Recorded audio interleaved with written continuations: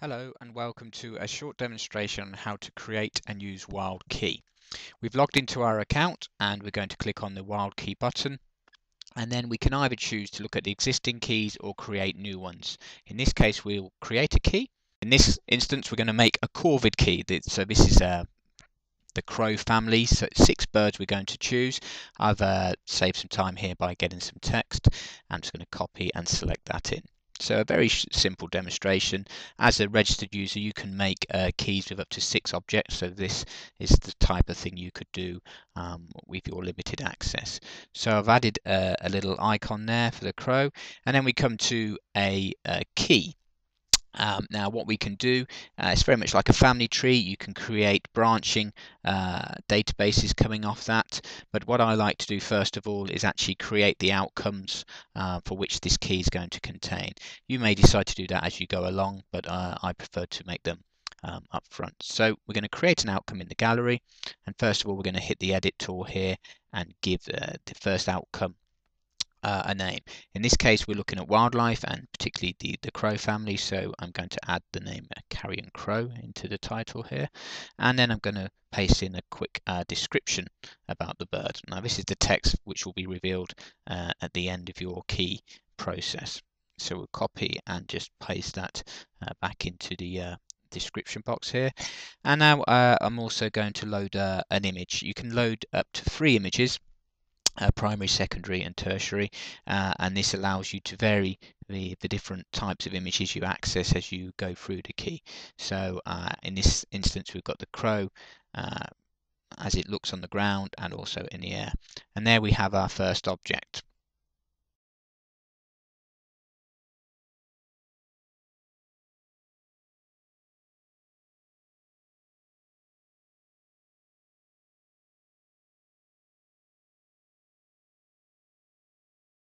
Okay, this is the second bird we're going to look at, the jackdaw.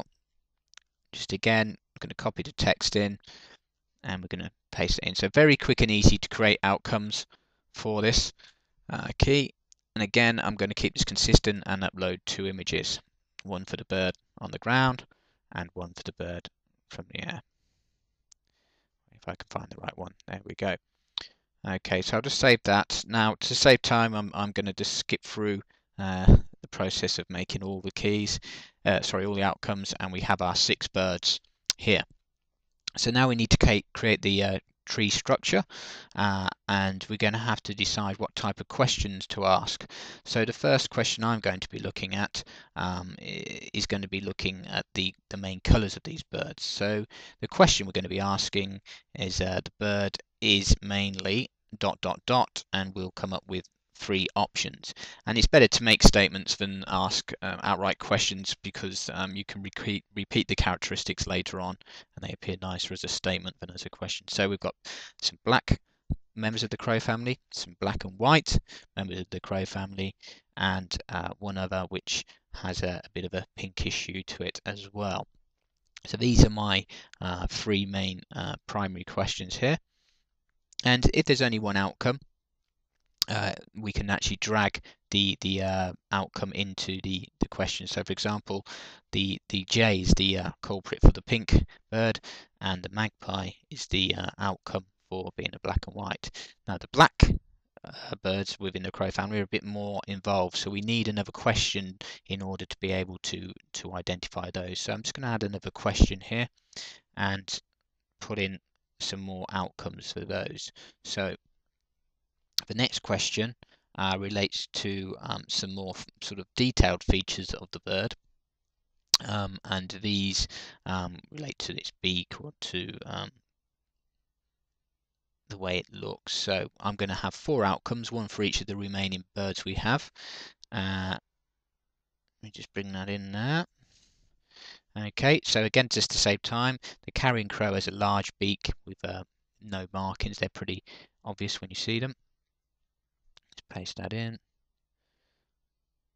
Now the second option that we're going to be looking at is the rook, which is a grey hood and grey eyes. Just bear in mind there's no right or wrong way to devise a key. It'll be down to your personal preference. and it's quite a good exercise to actually see if you and a colleague will come up with the same key. I'll pop that in. Oh, sorry, this is the rook. And then finally, the chuff. We'll just paste that in there. Okay, so all that is left to do now is to actually attach the outputs, or outcomes, I should say, to these questions. So I'm just going to drag the chuff there. Now, where's the rook? The rook, that will move up to here. The grey skin at the base of its beak. The jackdaw, the grey hoodie bird. There we go. And finally, back to our friend the carrion crow. I will just drag him up onto there. So we've made our key.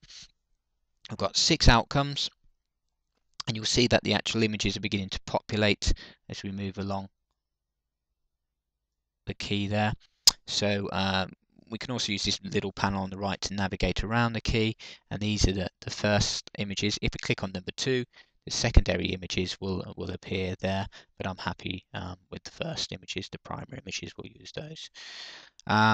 You can switch to overview mode. I'm just going to make sure I save this first. Always make sure you save your key, because obviously you need to make sure that's all banked up on our server. And there's a sort of overview, particularly useful when you have a very large key, but in this instance it's pretty clear to see. Okay, so I'm going to switch back to editing mode, and we're finished there now. So now we can publish this key, and we're ready to use this on the mobile device itself. Tap on WildKey here, and we have our core vid key. Just click on there, there's a short description we typed in earlier. So we're just going to have a quick look at this key.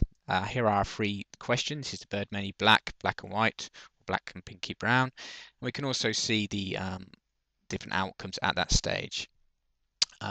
Here we have the magpie, just going straight to that. And also we've looked at lookalikes, which might confuse the user. We can then go over to the recording side, and it will record the time, where you are, GPS location, the number of birds, and you can take a photo. Okay, so we're out in the field using the application. If you look carefully out in the field there, you might see a little black dot. That's a magpie, trust me. So we're going to go through the identification process of that, looking at its color and so forth via the device. And here we have the user just taking the photo as well, having successfully identified it, and then that data can be stored on the device and uploaded. So within 5 minutes we've created a WildKey, we've mobilized it, and the final stage is just to upload that data and visualize it back on the portal.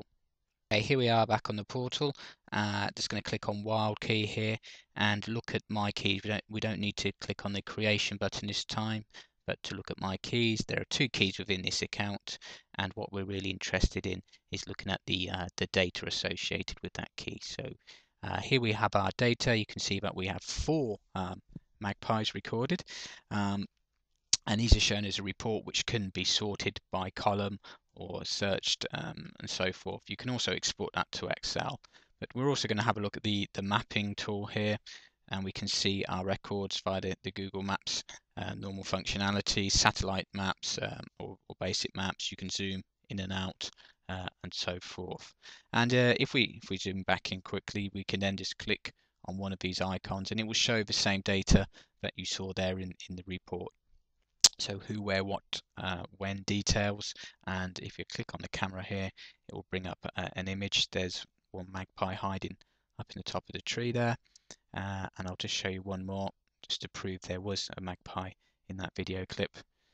Just click on there, and there we have it. Lovely, just a little black dot. So that's it. That's the whole process from creation, mobilization, and visualization.